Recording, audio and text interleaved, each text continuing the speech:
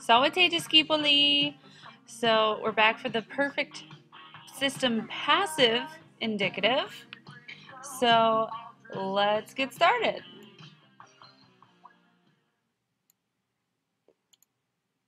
So let's talk about a little bit what we did last time. The perfect system means three tenses: perfect, pluperfect, and future perfect. Now, I say them in that order because the perfect is the most important. That's where we get the stem from. But also, it's the most commonly used in Latin as well. Pluperfect is the next most commonly used of the three tenses, and the future perfect is actually pretty rarely seen, but it's still there enough so that we need to talk about it, um, and enough for the Romans to have given it a whole new ending. Okay, so similar things, except we're talking about the passive.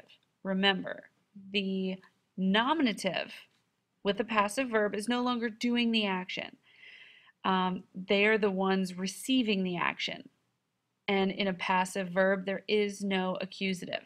Okay, so sentences like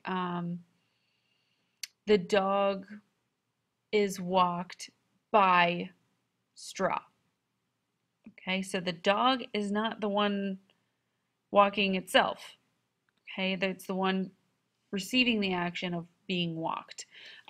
So the dog is being walked by straw. By straw is a prepositional phrase, so it's not an accusative, but it shows who's actually doing and performing that verb.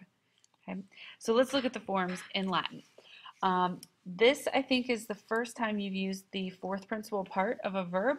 So let's think about Old Faithful here. Amo, amare, amavi, amatos.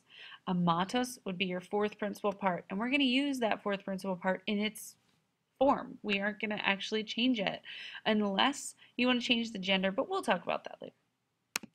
So the same examples we've been using.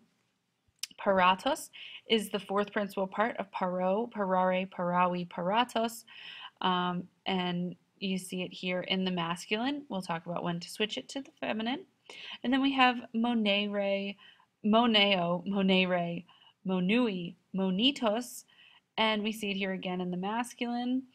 And this does change a tiny bit. Okay, so we see it changing from the first three to the second three.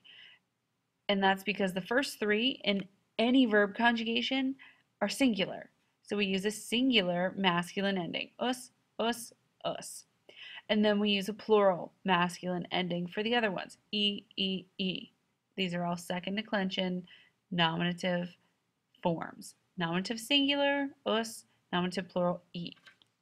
Same thing for any other verb.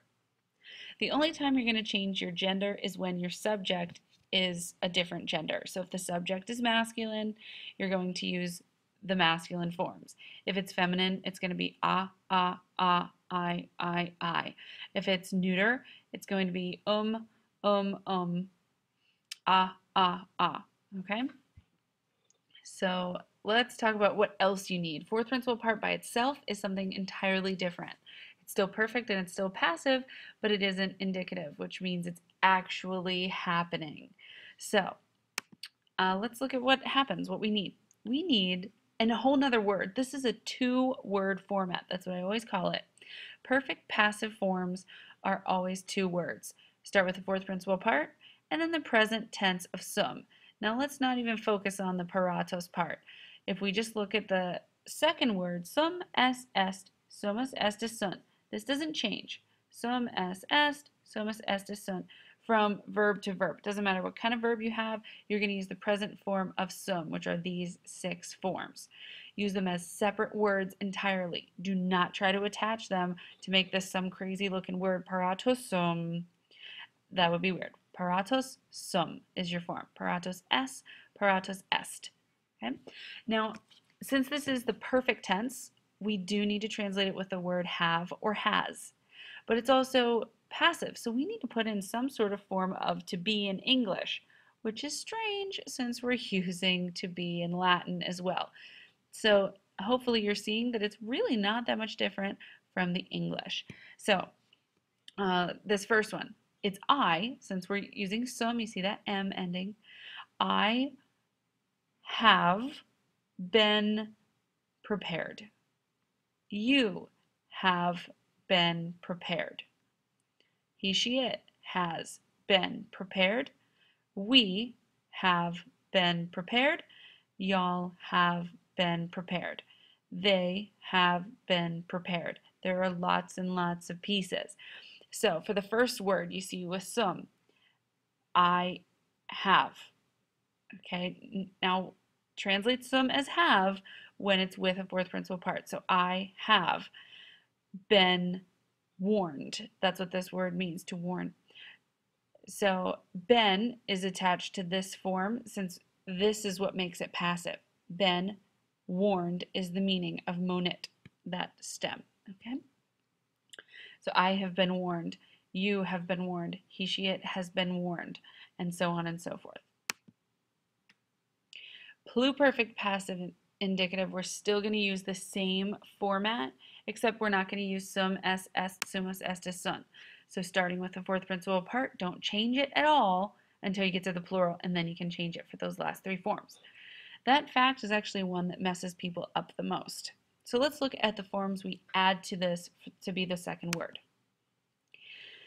We use aram, aras, arat, aramus, aratus, arant. Notice that these are the same endings that we attach to the pluperfect active. So pluperfect, no matter what, active or passive, is going to use these endings. Except in the passive, they're whole separate words instead of attached to the original word. Okay? So paratos eram, paratos eras, paratos erat. Now I had, pluperfect is had. I had been prepared. You had been prepared. He, she, it had been prepared. We had been prepared. Y'all had been prepared. They had been prepared. So take it one piece at a time. Who's doing the action? The M tells me that. I. Era in a two-word format tells me had. This fourth principal part tells me been, that it's passive. Been, and then this stem tells me warned. Okay, so do those pieces. I had been warned. From the back of the word to the front of the word, just like the actives. Talking about future perfect. Now we are talking about the last tense, the least used of the perfect system. And we're still going to start with that fourth principal part. Nothing changes for the stem. And nothing changes as far as the number of words. This is the first word, and then we're going to need another one. Let's look at what the other word is going to be. We're going to use ero, eris, erit, erimus, eritus, erunt. Be careful, erunt. You will hopefully notice that most of these are identical to the endings used for future perfect active from the last video. Now I say most of them because let's go down here. Ero, that's the same. Eris, same. Erit, same.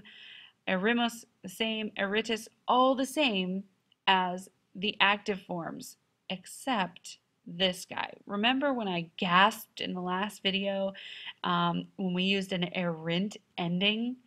Well, erint cannot appear ever by itself as one word. It's like erint can't stand on its own 2 feet. It doesn't have 2 feet to stand on or something.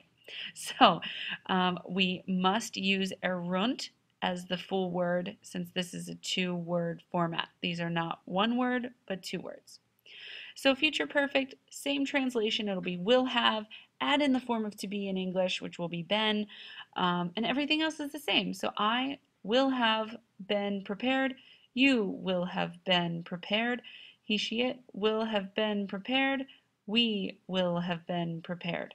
Y'all will have been prepared. They will have been prepared. And that's it. All right, so hopefully you had a good little recap of the perfect passive indicative. And remember, that means a 2-word format, always, always, always in the passive. So let's see. Let's do the verb. Oh, think. for a good passive verb. Okay. Specto, spectare, spectavi, spectatus. It's first conjugation. That doesn't really make these any easier or harder because you're using that fourth principal part. So let's use specto, spectare, spectavi, spectatus to watch. And I'd like you to put it in the pluperfect. Let's do the they form. Pluperfect, passive they form. Now, of specto, spectare, spectavi, spectatus, you want to use that last principal part, spectatus, and add a separate word. Good luck with that. And I kept it under 15 minutes. Woo! But follow that direction, fill out the log, and I'll see you probably tomorrow-ish. Straw out.